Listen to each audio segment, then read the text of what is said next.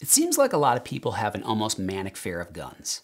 They act like every gun and every person with a gun is an immediate and uncontrollable threat to their safety. And at the same time, the average person gets up every day and puts a much greater amount of trust into people wielding a much more dangerous object: a car. A 2,000-pound hunk of metal catapulting down the road, and your only line of defense is a thin yellow line and a whole lot of trust. Why are we so inherently distrustful of human competence when it comes to guns, but not when it comes to cars? According to the CDC, in 2013, 35,369 people died in motor vehicle accidents. Conversely, during the same period, 505 people died in gun accidents. Take a moment to digest that. I'll wait. So let's get real here. Driving is way more dangerous than being around firearms. You are over 70 times more likely to be killed by a driver than by someone mishandling a gun. And yet, every day, millions of Americans get in their metal road rockets just hoping that other cars on the road stay in their lane.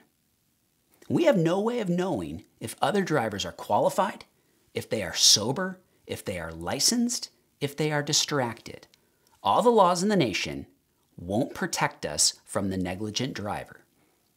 And when drivers make mistakes, we are way more forgiving of them than gun owners. Drive faster than it's safe? Pay this fine. Drink and drive? We're just going to suspend your license for a few months. But if you're a law-abiding concealed carry permit holder in Pennsylvania who accidentally crosses into New Jersey, you're going to spend 45 days in jail and get charged with a felony. Fear, distrust, and unease seem to permeate the way we treat guns and gun owners. But the stats just don't back it up.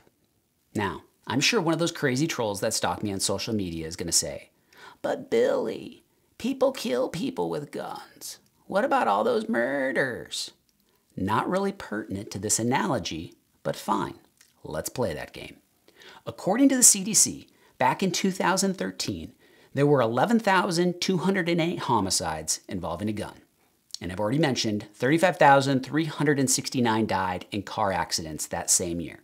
People with cars are way more dangerous than people with guns. Period. Hashtag stop trolling me. You can help me defend our Second Amendment rights by helping fund my documentary, Protecting Liberty, on Kickstarter.com. I need to raise this money by the end of April in order to complete the film and release it next year during the run-up to the presidential election. This is important, and I can't do it alone. Please join me.